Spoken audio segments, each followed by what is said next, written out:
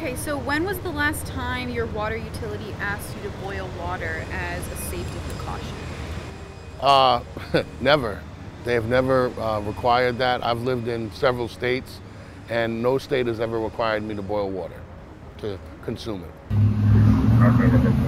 The last time we were under a boil advisory was the 1,000-year flood we had back in 2015, and they asked us to do it, I think, every day for that week after the hurricane left. I can't remember what hurricane it was that caused the flood, but it was back then.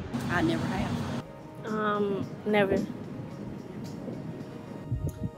Last time I had to boil water was due to a natural disaster, probably about 10 years ago.